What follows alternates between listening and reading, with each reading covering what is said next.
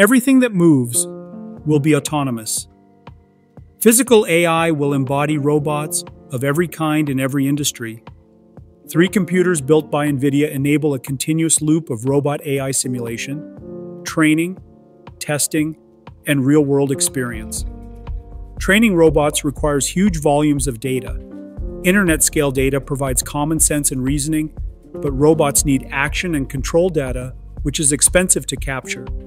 With blueprints built on Nvidia Omniverse and Cosmos, developers can generate massive amounts of diverse synthetic data for training robot policies. First, in Omniverse, developers aggregate real-world sensor or demonstration data according to their different domains, robots, and tasks. Then, they use Omniverse to condition Cosmos, multiplying the original captures into large volumes of photoreal, diverse data. Developers use Isaac Lab to post-train the robot policies with the augmented data set and let the robots learn new skills by cloning behaviors through imitation learning or through trial and error with reinforcement learning AI feedback.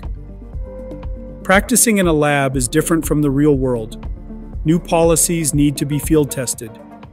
Developers use Omniverse for software and hardware-in-the-loop testing, simulating the policies in a digital twin with real-world environmental dynamics, domain randomization, physics feedback, and high-fidelity sensor simulation.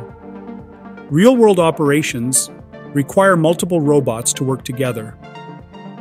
Mega, an Omniverse blueprint, lets developers test fleets of post-trained policies at scale. Here, Foxy contests heterogeneous robots in a virtual Nvidia Blackwell production facility.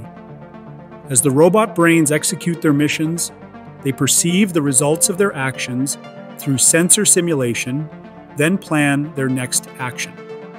Mega lets developers test many robot policies, enabling the robots to work as a system, whether for spatial reasoning, navigation, mobility, or dexterity. Amazing things are born in simulation.